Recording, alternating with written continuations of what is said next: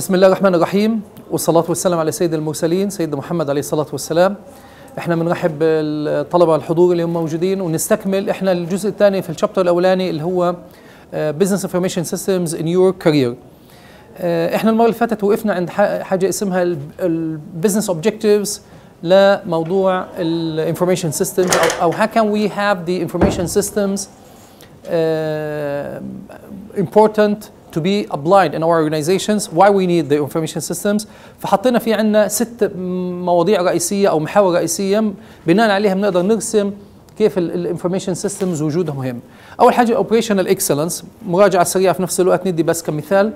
هليت الاوبريشنال اكسلنس أنا بنفكر في إنه كيف نعمل نوصل لحاجة اسمها الافشنسي. الافشنسي يعني أنا بقدم الشغل تبعي بس بتوفير الموارد. يعني أنا ممكن أنا عندي تاسك، أنا ممكن أعمل التاسك هذه أستهلك فيها ريسورسز عالية، والريسورسز الموجودة المحدودة إذا كان عندي وقت أو موارد خام أو فلوس أو أفراد، كل هذه ريسورسز موجودة حواليا. إذا قدرت أعمل شرينكينج للريسورسز والتاسك اللي أنا بدي أنفذه وصلت له بريسورسز أقل، فهذا بنسميه إحنا الإفشنسي. فالإفشنسي اليوم تلعب دور مهم جدا في المؤسسات، اني انا مش بنفذ منتجي بس، لا انا بنفذ العمليات التشغيليه تاعتي باقل موارد ممكنه واختصار لمجهود اشياء كثيره. فانا كيف باوصل في العمليات الانتاجيه تاعتي اني يكون عندي اكسلنسي في العمل تبعي، يعني مش عمل بس، لا اكسلنسي في العمل، اني اوفر موارد كثيره. طب التكنولوجيا بتساعدني في الكلام هذا. عندنا مثال حي مؤسسه وولمارت العالميه، هذه مجموعه محلات سوبر ماركت تحمل اسم وولمارت. الافشنسي انه سرعه احتياجات الزباين من الكوموديتيز الموجوده، انه يصير عمليه اول ما يطلبوها تصير ريبلنشمنت سريعه، فما فيش عندي حاجه اسمها اصناف خلصت عندي من الرفوف، اول باول بيكون الامر سريع جدا. فهذه من الامثله الخاصه بالاوبريشنال اكسلنسي. الموضوع الثاني كان تكلمنا عليه انه في كثير من المنتجات البرودكتس والسيرفيسز اللي هي موجوده اليوم على الساحه، وتكلمنا انه في عندنا شركه ايفون او ابل اول ما اشتغلت حاجه اسمها الايبود، والميوزك اندستري اليوم صارت قويه جدا من خلال نيو برودكتس اند سيرفيسز. ركز معايا، انا عندي منتجات، عندي خدمات، عندي ناس بتبيع، ناس بتيجي بتقدم توصيل، ناس بتقدم المنتج نفسه، ناس بتعمل فولو اب للمنتج. هذه كلها مهام جديده وصناعات جديده ومحلات جديده وشركات جديده كلها ظهرت، وبالتالي عملت لي فاليو ادد بشكل عالي جدا للمجتمع. النوع الثالث او الهدف الثالث كان عند الكاستمر اند سبلاير انتمسي. The supplier and the customers, we need them to be loyal to our organization. في عندي في جي سي بني، وفي عندي ماندرين اورينتال مانهاتن، هذول كسلسلة فنادق موجودة، والجي سي بني كمؤسسة بتشتغل في مجال اللي هي الملابس. الشركتين هذول كل واحدة فيهم طبقت الانتمسي بشكل عالي جدا. هنا سلسلة الفنادق قالت أنا بدي أعمل كاستمر انتمسي عالي جدا، يكون بيني وبين الشركات تواصل مستمر، بيني وبين الزباين تاعوني تواصل مستمر، إنه لما بيجي بيقدم عندي بطاقة تعارف ويكون اسمه، تلفوناته، بيانات التواصل، إن أنا ليش ما أتواصل معه وقت للثاني، عنده ظروف معينة، عنده مناسبات معينة، عنده حجوزات معينة، لما الاقي قاعدة بيانات موجودة عندي بدي له عروض خاصة ببعث له إياها من وقت للثاني. الجي سي بي انا ليت بقول لك انا بدي اصنع انا بعض المنتجات الملابس، فانا محتاج يكون علاقه ممتازه مع السبلايرز يمدوني بكل المنتجات اللي بدي اياها بجوده عاليه جدا، وبالتالي انا بوصل للزبون تبعي بطريقه ممتازه. خلي بالك اذا انا عندي انتمسي للسبلاير فحيكون عندي انتمسي للكاستمر، واكيد الانتمسي للكاستمر انه مرتبط معي بشكل عالي جدا، يبقى اكيد انا عندي انتمسي مع السبلاير ممتاز، لاني انا كشركه اليوم in middle between السبلايرز والكاستمرز. كيف اقدر اترجم رغبات الزبون لطلبات اجيبها من الموردين؟ هذه هي التحدي. وكيف افهم امكانيات الموردين واوظفها لاخدم فيها الزباين؟ فهذا هو التحدي القوي اللي انا ممكن اعمله عندي. الموضوع الخاص بالديسيشن ميكينج، الديسيشن ميكينج اليوم بيلعب دور مهم جدا في المؤسسات. اذا ما عنديش قدره على اخذ قرارات ممتازه ماشي، فانا اودي الشركه الى الهلاك. فاليوم انا I need the information intensively, because when we have, for example, Virgin, they have a way for web-based information. I need timely information on the spot. I need the information to be accurate. I need the information to be visualized, to see it and to analyze it easily. So when we have the information available on the spot, accurate, and we can use it simply, we can improve our ability for decision making. So this is another example for an international company that uses the information system to improve its work. The competitive advantage, it's a challenge for organization to have this competitive advantage. If I do have something special than the others, so I'm inside the market. If I don't have this, I do have a problem. We have a case study about Dell computers. Sometime in the past, the prices of the PCs, they went down. So the revenues of these organizations are decreased. Dell company, because of the information system that they use, they try to keep their profits available even in the hard situations. So they made good business and they have a competitive advantage. This happens by what mean? They have a good relationship also with the suppliers and try to have these commodities with good prices in order to provide them to the customers. So they have a value added for their organization that makes Dell today a very big name in the computer industry. Finally, which is the survival. Survival, we have a case study from the Citibank. Many banks, they have ATM machines, and Citibank, if it introduces the ATM, so this is survival in a time that there's a severe competition. I want to be excellent than the others. I do have a situation that makes me survive in a tough business, so I do have an ATM machine. فترة من الفترات مثلا في فلسطين كان اللي عندهم الصراف الآلي ATM ماشين محدودين جدا، فصار الواحد زبون بده يعمل معاملة لأحد البنوك، أفتح حساب، عندك صراف آلي؟ بقول لي ما فيش عندك، سلام عليكم. يبقى اليوم كبنك إذا أنا ما حطيتش صراف آلي فأنا هطلع برات البزنس. بتذكر أنا في قصة حدثت برضه في مصر في القاهرة، لأنها بيتكلم على قانون أمريكي تم تطبيقه. في مصر صدر قرار في إحدى السنوات من فترة إنه كل المصانع اللي موجودة في منطقة مدينة صناعية تسمى حلوان إنه لازم تركب فلاتر، والفلاتر هذه إذا ما تركبتش المصانع اللي موجودة حتتغرم مبالغ ضخمة وممكن تتأدى بعد سنتين 3 سنين تسكير المصنع. ليش؟ لأنه أهل المنطقة كلهم يتأذوا من الدخان الخاص بالمصانع هذه. فصار اليوم في عندي سرفايفل، أنا بدي أستمر في البزنس كمصنع، لازم ايش اسوي؟ اركب الفلاتر وانصاع الى قرار الحكومه اللي ظهر، بمعنى انه في بعض القوانين والاجراءات بتصير تشالنج لإلي اني استمر في الصناعه او اني اطلع برات الصناعه. هذه احنا اختصرنا فيها ان الاوبجكتيفز، نرجع مره ثانيه للسلايد الاولانيه اللي هي كانت تتكلم على when we think about the business objectives of needing of information systems, these are very important 6 objectives and they are very essentially for organizations in order to use the information systems in their work. So today it's a need to use the information system. It's not a want, because we can have multiple value added for the organization. When we ask a question, so because the information system is important, why not to study information systems? So we think about definitions. When we say technology for the information, simply it's hardware, software, internet, networking. So this is the technology itself. When we say systems added to the word information, so we can think about support decision making, making control for the work, try to analyze, try to visualize the data in order to have value added for decision making. When we say information, this is different than the data. Data, it's the raw material, as we said before, and with information, it's the ready-made data that we can use it easily. And when I say something that I have it output for myself, it's what? Data or information. When I have an output, it's information. When I have an input, it's data. And we can revise this thing, but when you have your exams is information for yourself, and it's data for me in order to assess your abilities. ففي عندنا كلمة الانفورميشن ممكن نحط معها technology، نحط معها systems، ممكن نحط معها information، نحط معها data. So we have multiple areas. خلينا نشوف كسيستم. When we think about a system, these are the main components. And the components, we can have a simple shape, and we can add things to this shape. I'm asking everybody to has the pens or pencils to try to draw this figure. This figure adds value to what is in the book. and gives us a great understanding of these systems. We have here the input side, and we need to think about the process. And finally, we have the output.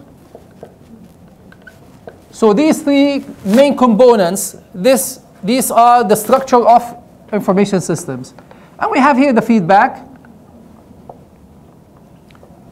We can have the feedback also for the process in order to revise what was the process and try to upgrade or make it more effective than before. So these main components, if we miss one of them, there's a problem with the system. And this system, it could be manual system, could be computerized system, could be online system, mobile application system. So we can move in different shapes of systems, but still it's a system. I'm using something that gives me efficiency. The word efficiency comes again here because it reduces my time, reduces my effort, make it available on the spot. So you can do the whole work, do the excellent tasks, and you are not consuming much time and effort. طيب الشكل هذا اللي هنا, why not to add value for this shape? We want to add here what we call it boundaries. These are boundaries, حدود. These boundaries are dashed down boundaries. Why we have them dashed? Because we can exchange things to the environment. So we have here the environment from the outside. This is the environment. Here we have the system. So what is in is system. What is out is environment. So we can exchange system output to the environment and exchange output from the environment to the system. This system, we call it an open system because we can exchange things. If it's closed system, I'm not using anything from the environment, and this is impossible. All the time I want to exchange things to the environment and receive things from the environment. هل فكرت هذه ليش جاية؟ زي الخلايا الدموية البسيطة، الخلية سبحان الله الشعيرات الدموية لما تيجي تنتشر لها بتلاقي في زي ثقوب بسيطة ما بين الشعيرة الدموية وما بين الخلية بتسمح بانتقال الأكسجين والغذاء للخلية، وبتاخذ من الخلية الفضلات وبتاخذ منها ثاني أكسيد الكربون. الانتقال ما بينهم الاثنين هذا هو الثقوب البسيطة، هي الفكرة اللي عملوها في نظام السيستمز انه يكون في عندي عملية التداول بالشكل هذا. هلا انا في عندي ثلاث اشياء، في شغلات جوات السيستم، في شغلات جوات الانفايرمنت، في شغلات على الحدود ما بين الاثنين. بمعنى انه في شغلات ممكن تكون عندي هنا 50% environment 50% سيستم بالتقريب يعني، وفي امور حخليها اغلبيتها في الانفايرمنت 80% environment و20% منها سيستم. خلي بالك معناها سيستم يعني السيستم بيعمل كنترول عليها تقريبا 20% و80% برات الكنترول. نعكسها الثالثه، ايش هي الثالثه؟ انه 20% الانفايرمنت 80% السيستم. فهذه أنا عندي ثلاث اصناف من العلاقات. العلاقات الثلاثه هذول خلينا برضه نعمل الداشت لاينز هنا، الداشت لاينز لانه في عندي تبادل ما بيني وبين المجتمع. الداش لاين موجوده. هليت انا بدي اكتب لك هنا مجموعه من العناصر ونحطهم مجموعات A و B و C. يعني بدي اكتب لك مثلا ان في عندي ناس اللي بتتعامل معك كمؤسسات او افراد. We have the customers, we have suppliers, we have government, we have competitors,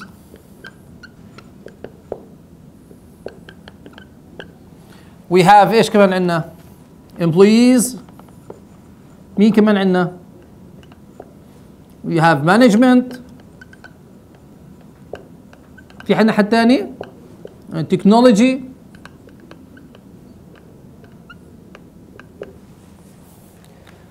بدي اكتب لك ان عندي ثلاث علاقات. بدي اكتب لك هي الاولانيه اسميها A، يعني انا 80% السيستم بيسيطر عليها.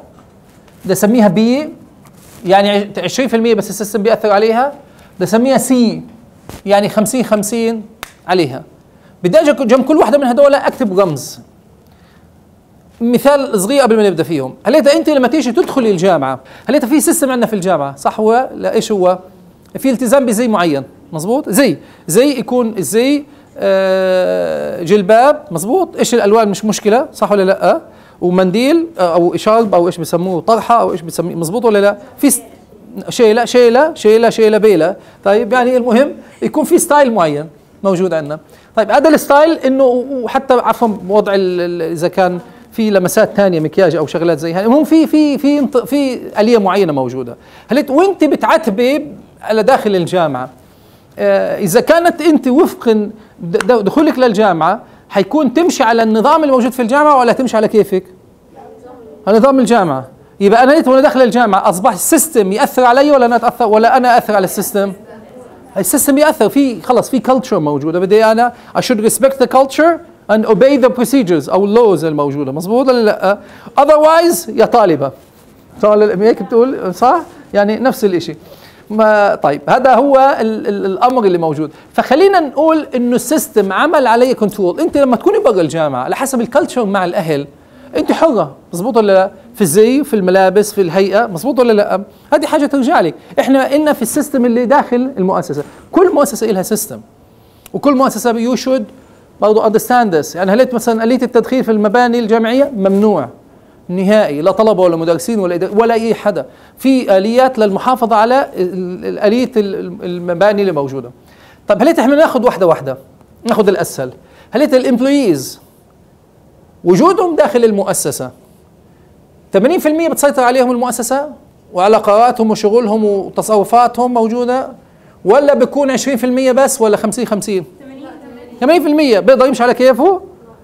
بده اذا انصراف عنده خلص التزم بمواعيد وعنده مهام وعنده هيئه معينه، صح؟ في احيانا هيئه معينه مطلوب منه بالشكل هذا. يعني مثلا طالب يجي لنا بشوط يقول له تعال يا ما ايش بتساوي الا اذا كان مثلا في الملعب، هذه قصه ثانيه يعني مثلا.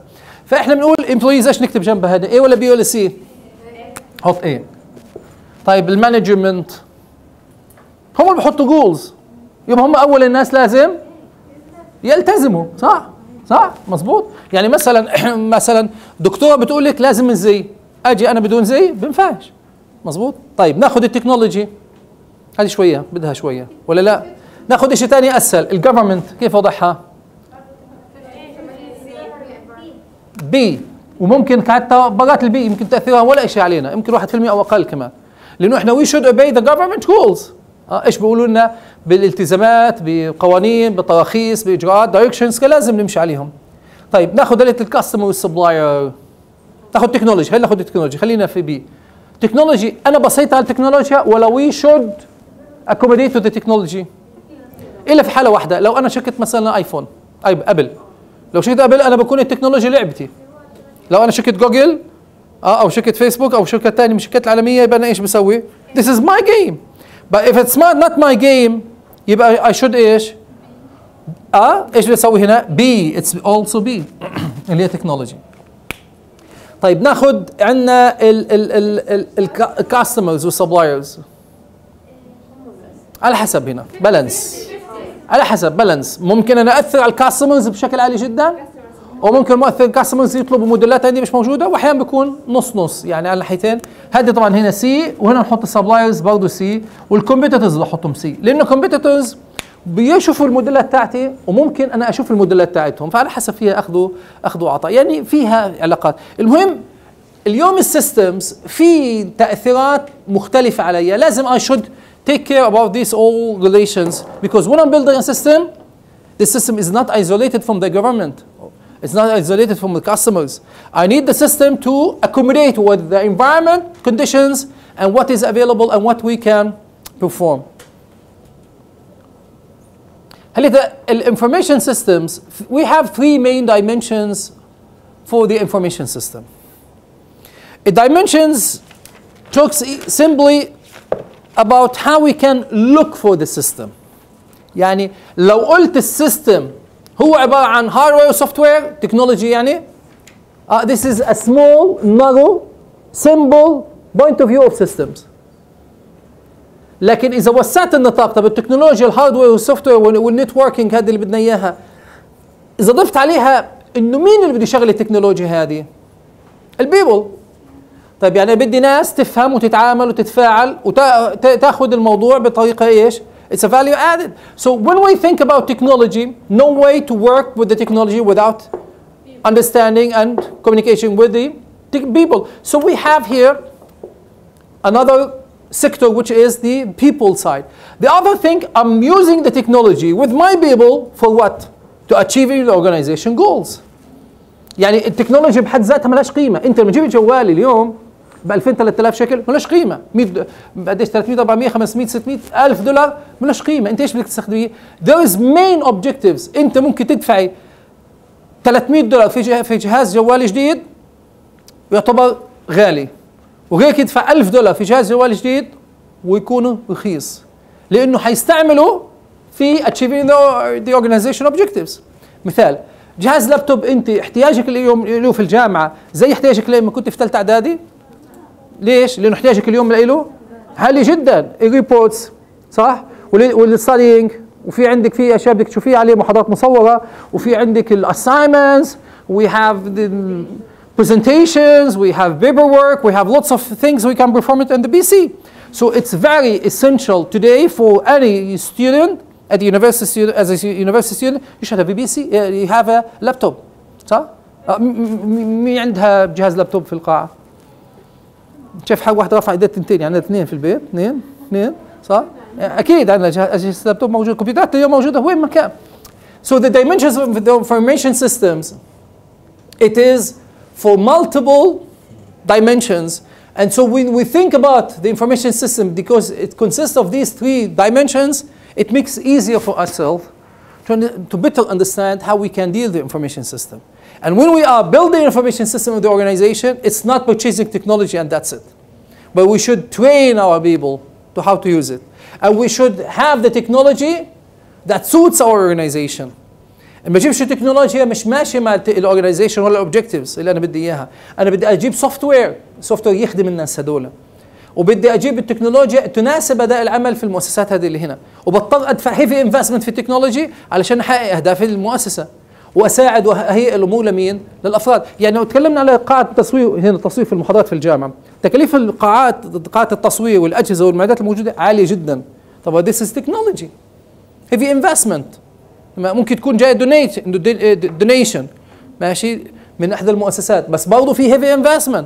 طيب this use it for مين؟ for people, the lectures. لمين؟ للlecturers، ولمين كمان؟ للstudents، ممكن anybody who can see it anytime you want to see it ماشي. that achieve أو support the organization objective. We education. We're education organization. So are providing knowledge for everybody for free. Knowledge is available like water, like air.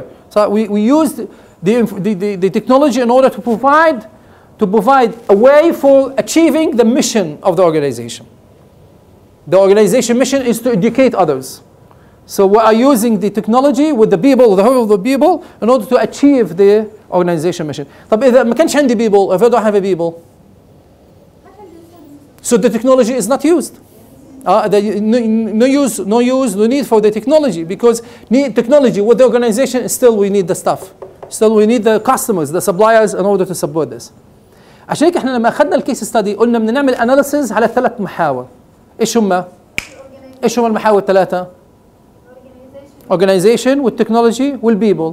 عشان لما امسك البزنس بروبلم بعملها اناليسيز، بقدر اوصل للانفورميشن سيستم المناسبة اللي تحول لي البزنس بروبلم لبزنس ايش؟ solution. ممتاز. احنا في عندنا مثال بسيط اللي هو اليو بي اس. This is an international organization, American organization that works as DHL, a very well-known organization. DHL or Aramex, FedEx. UBS, it's an excellent organization that uses technology to follow up the mobile messages, to follow up the WhatsApp messages. Okay. So UBS ايش سووا؟ تكنولوجيا عندهم. هل انت في عندك طرد كتاب مثلا زي هذا جاي من امريكا مثلا الكتاب، هي تفضل هي طرد، حطيناه في ظرف وسكرناه وخلصنا، بعدين بنبعت تمام؟ فحطينا الكتاب.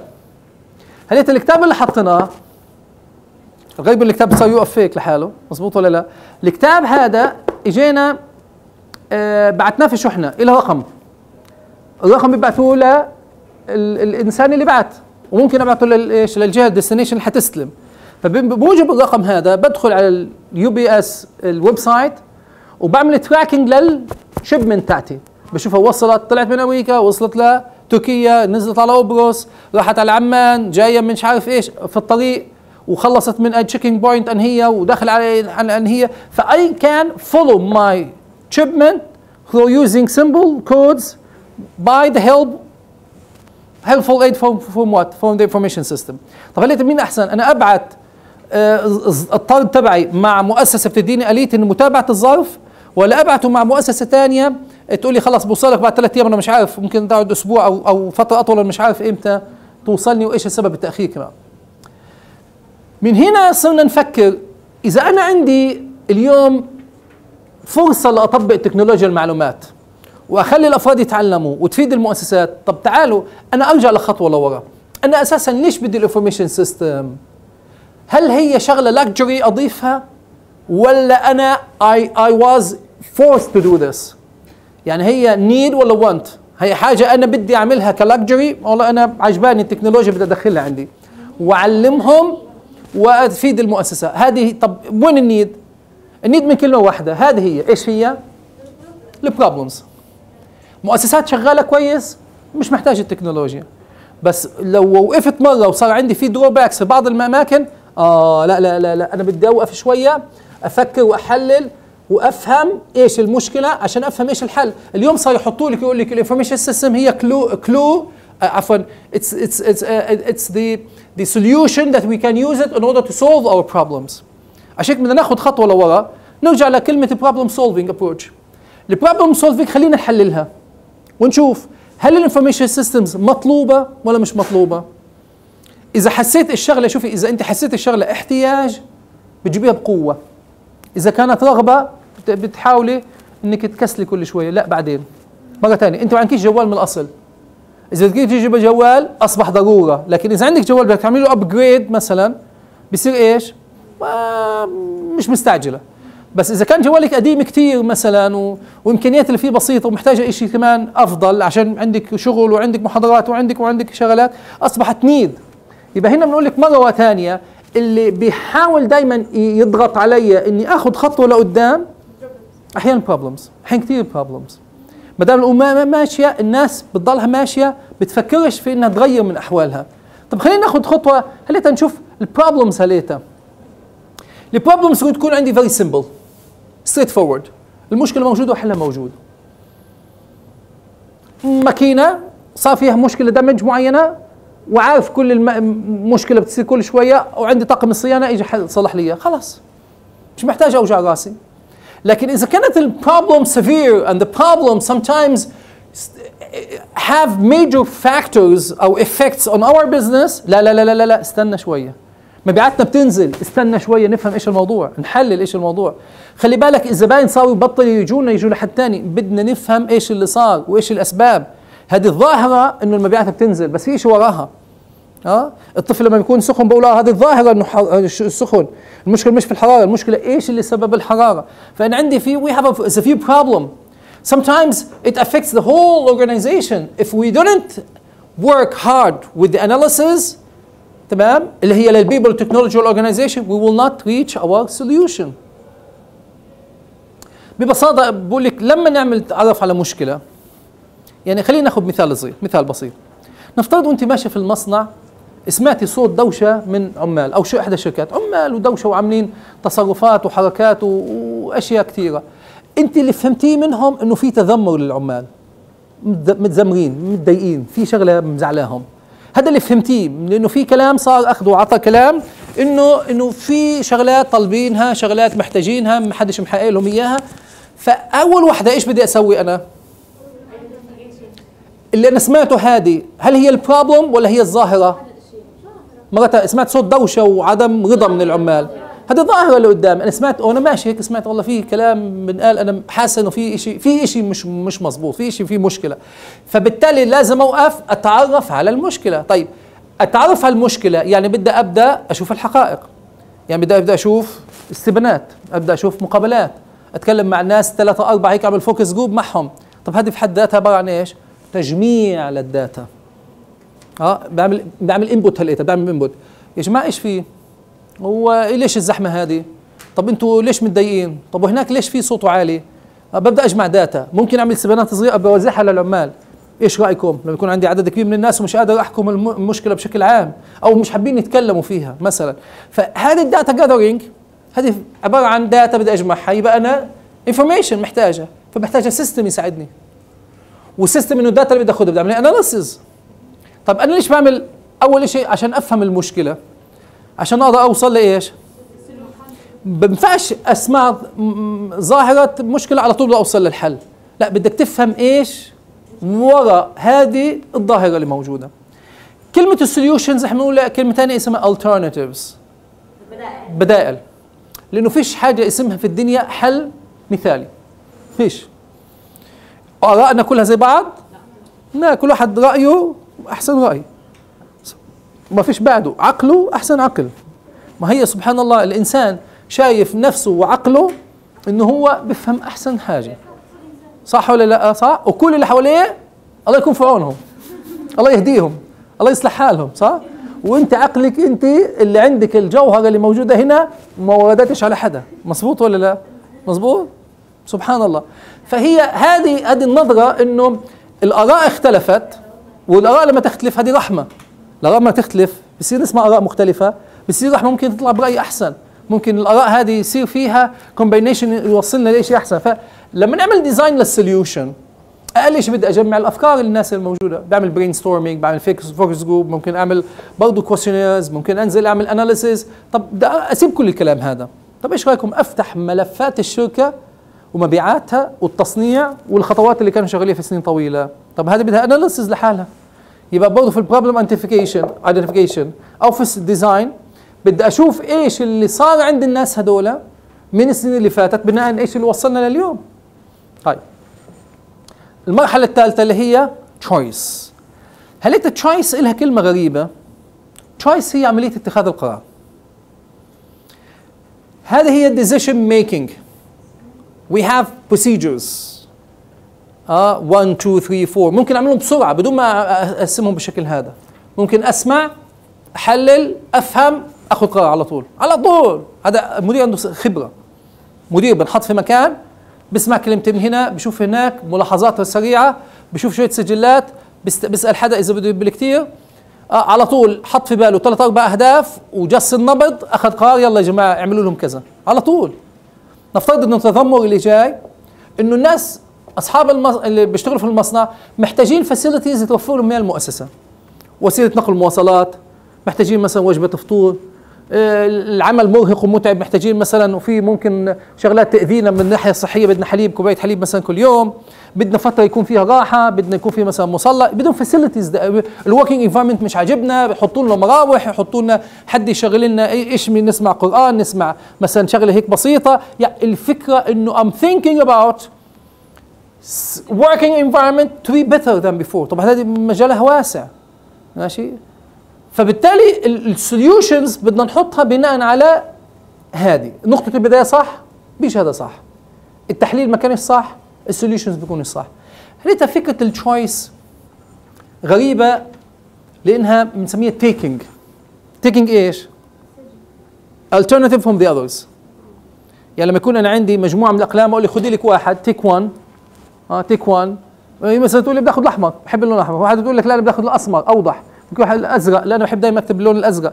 هنا اختيار الموجودين انه مجلس الاداره بده يجي يختار، بده يعرف انه في we have 3 choices او 5 choices, we want to take one and sacrifice the others. ايش كلمه sacrifice؟ خلاص فيش مجال، انا بدي اخذ، خذي واحد اديني 3، لا خذي واحد، لا اديني اياهم 3، طب خذي لك بس واحد. ايش لازمته انه اخذ الثلاثه مع بعض؟ ما انتم you're using one، ماشي، because we have people to give them the others. فإن sacrificing the others it's not easy. فالديسيشن اللي بدي اخذه، اخذت الازرق بدي اتحمل المسؤوليه. يبقى اللي بياخذ القرار ماله؟ هنا ممكن انا اساعد في اتخاذ القرار كميس او information systems. هل البروبلم ايدنتيفيكيشن احنا كانفورميشن سيستم بنساعد في الامر هذا وبنساعد في السوليوشن نحطهم، بس الاداره لازم هي تاخذ التشويس. طب كيف الاداره تاخذ التشويس؟ في عندي حاجتين، يا اما جيس ورك يا اما relying heavily on information. مين احسن؟ الجيس ورك يا صبت يا خابت، صح؟ ويمكن تزبط ويمكن لا.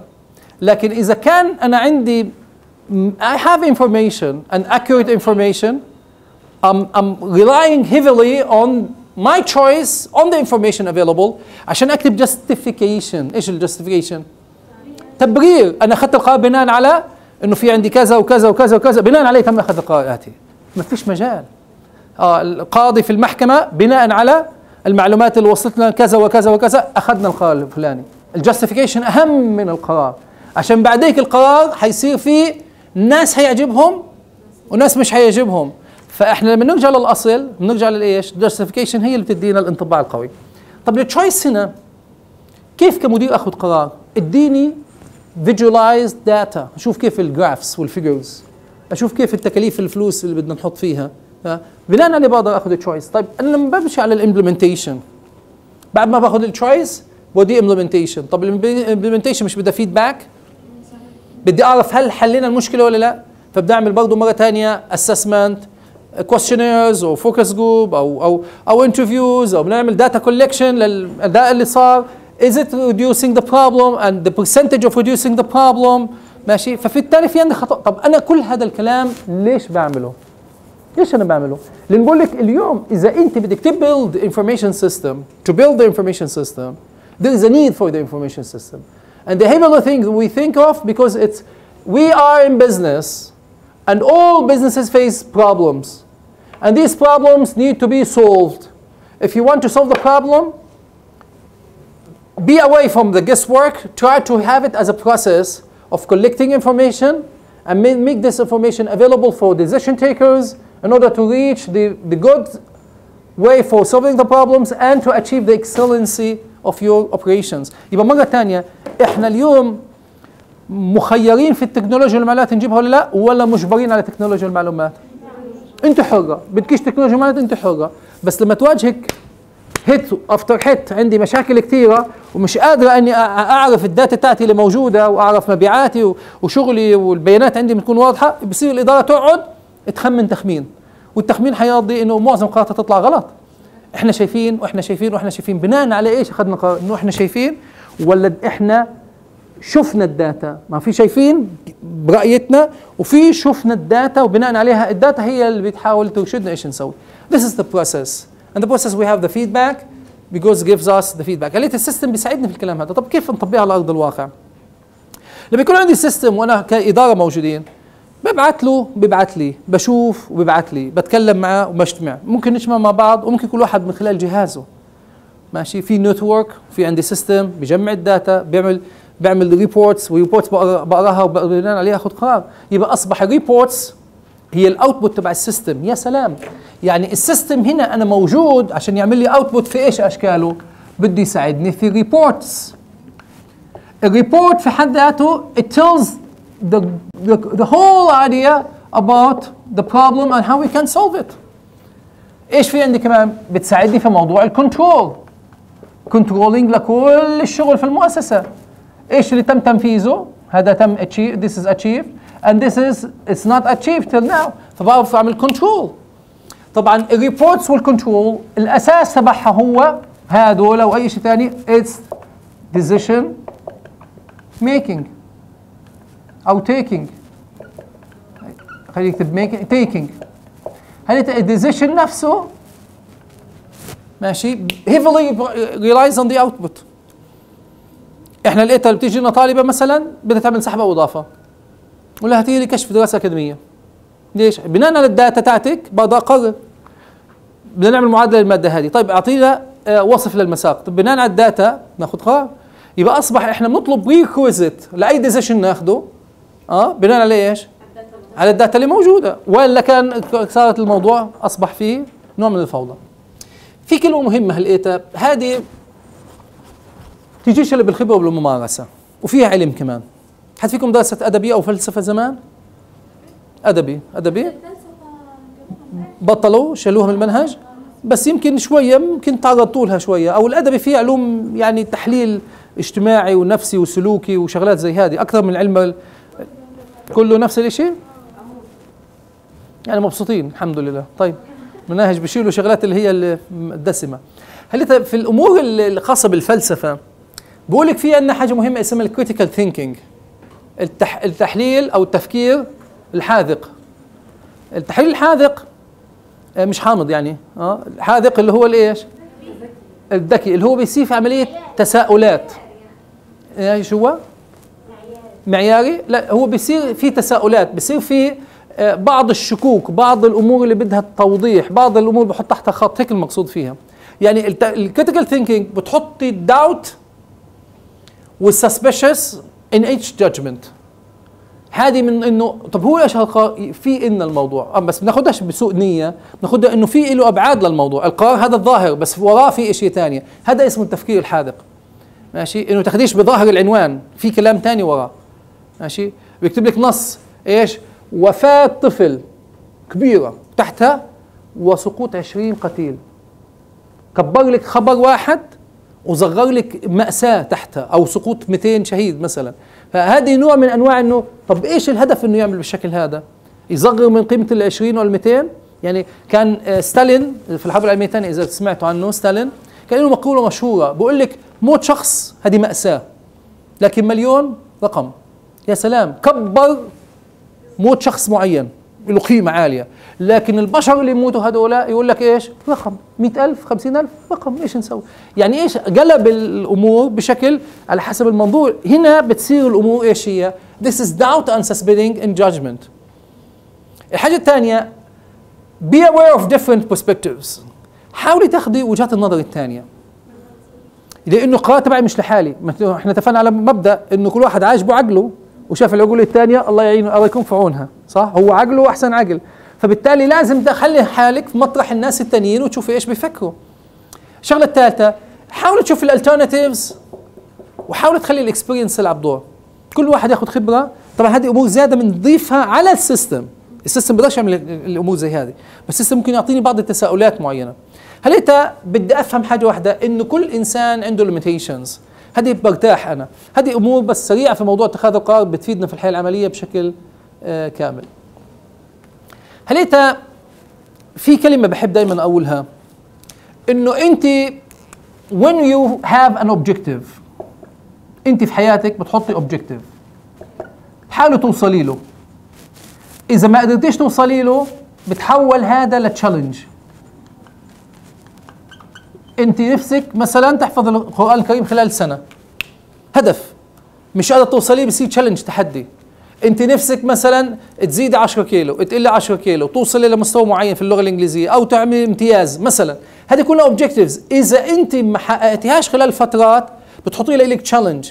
احيانا للاسف انا بدي اكتبها كلمة ثانية، البروبلمز الناس بتاخذها انها دروباكس او بتلاقيها شغلة سيئة لإلك، لكن بالعكس المشاكل لما تجي لك تفتح افق واسع لإلك. بس خلي بالك بدك تعمليها منظور واحد، انه تحوليها الى تشالنج. كمان مره، البروبلم اذا سبتيها بروبلم it will be a drawback in your personality. If the problem you turn it to a challenge it will be strength in your personality. نعطي مثال صغير، انت مروحه ولا بيك ولا عليك وماسه الشنطه ومروحه ومبسوطه، وانت مروحه لحقك كلب، طلع لك كلب وانت ماشيه هيك طلع لك كلب. فاذا انت شفتي الكلب وطلعتي تشردي، ايش معناها؟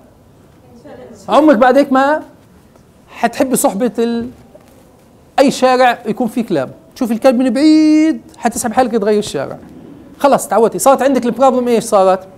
still a problem and it's a drawback in your personality. بس اذا قدرتي انت تتغلب على شعور بالخوف هذا، حولتيها تشالنج. لا لا لا لا لا، لو انت وطيتي بس تجيبي حجر او معك شنطه بدك تطلعيها هيك هتلاقيه شرد لحاله. تمام. انا شفت شاب هيك ما شاء الله عليه، يعني من كم يوم بعد صلاه الفجر لقيته ايش مسوي، جايب كيس مليان قطع من قطع دواجن، بس بواقي الدواجن، وماشي في الشارع. انا كنت ماشي في نفس الشارع، هو ماشي بس معاه الكيس مليان، وكله كلاب المنطقه كلهم عارفينه. فهو كان يطلع من الكيس ويرمي لهم، كانوا يجوا يعملوا حركات حواليه ولا يمسوا هالقد وانا معاه ولا كانهم شاعرين منه موجود، مركزين معه. وكان يطلع قطع يحذف لهم وهم كانوا يجتمعوا كلهم، يجتمعوا يمكن 10 15 اجتمعوا. شوف تخيل الموقف انت هذا وحواليك 10 15 من الكلاب الضاله هذول وكبار وصغار وبتخانقوا مع بعض كمان على الاكل. احلى شيء خلينا نشوف ماشي. فالفكره وين؟ اذا you face a problem, if you face a problem try to make it as a challenge. عشان اذا انت عملت overcoming that challenge it will be this is strength in your personality. strength. السؤال اللي بدنا نحطه هنا، ليش كاتبين هذه كل القصه؟ كاتبين القصه هذه بس بدي احطهاش على افراد، بدي احطها على المؤسسات. The organization. When you think about the organization have objectives, also have problems. Any organization has a problem, has objectives. They should turn it to a challenge in order to overcome the challenge, to be better than the others, to be better than before, to have abilities to overcome the upcoming problems. والإنسان بتعلمش من الأمور اللي هي there is plenty of time, plenty of resources. We learn from our problems. We learn from our crying. We learn from our hard problems. You feel there is something bad, you suffer, so you can learn or try to accommodate to a new situation or try to change your abilities in order to accommodate to what we have. هل انت اليوم if you want to think about good position in the market, you could have excellent skills. And the most beautiful, good skills that you should think of, it's the information system. And how you can take decisions. The problem solving as it is, it's a skill that you need to practice this and try to teach yourself or try to upgrade your abilities. اتخاذ القرارات عملية كثير مهمة وعملية كثير صعبة، مش الكل بيقدر عليها كمان. احنا في نهاية الشابتر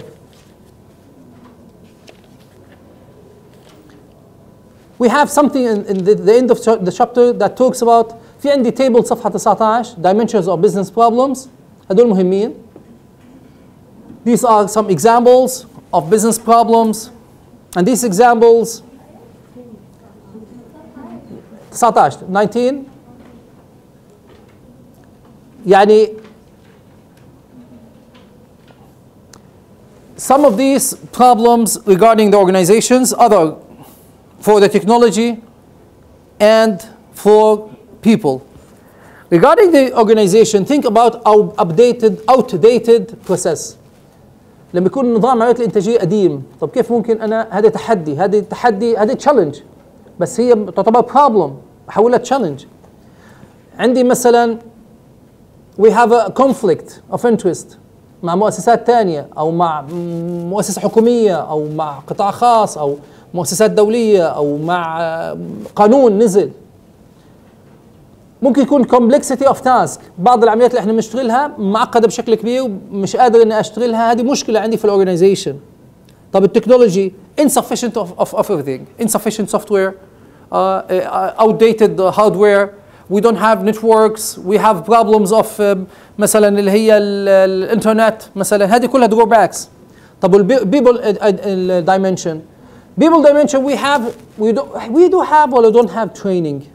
The training by self improves the abilities of people. انت اليوم تعمل educating yourself، لكن الtraining upgrading your abilities انه better do your work. فلا في عندي training ولا لا؟ الworking environment، في working environment زي المثال اللي اخذناه من شويه، we have a problem of the working environment. If we better make the environment for the workers, for sure the workers will be excellent. تخيلوا احنا قاعدين بنعمل تصوير هنا محاضرات، حاطين في الشمس وفيش مكيفات والشمس قاعده بتلفح فينا ودوشه حوالينا، ايش الاستفاده؟ تمام؟ استفاده بسيطه جدا. احنا ضايل عندنا بس نقطه بسيطه، هذه بدنا نجيبها ان شاء الله للمره اللي جايه. مختصرها انه هذه مواد احنا درسناها، الانفورميشن سيستمز تدخل فيهم في حاجتين دائما. اللي بدي احاول اتعرف على كيف السيستم هذا موجود، كيف بيشتغل كل واحده من هذول، وكيف بدي اعرف ايش النيو ترندز في هذا السيستم اللي اطبقه. يعني افهم كيف الاكاونتنج شغاله ونيو ترندز تاعت الاكاونتنج، الفاينانس كيف شغال ونيو ترندز تاعت الفاينانس سيستم، الماركتنج كيف شغال ونيو ترندز تاعت الماركتنج، حتى الاو ام كيف شغال ونيو ترندز تاعت السيستم اللي ممكن اطبقه هنا. فبالتالي اصبح عندي اليوم الانفورميشن سيستمز اتس ا تول اتس ان اند جول. شكرا كثير لحضراتكم على الانصات ووجودكم، ونشوفكم بالخير المره اللي جايه، والله يديكم العافيه.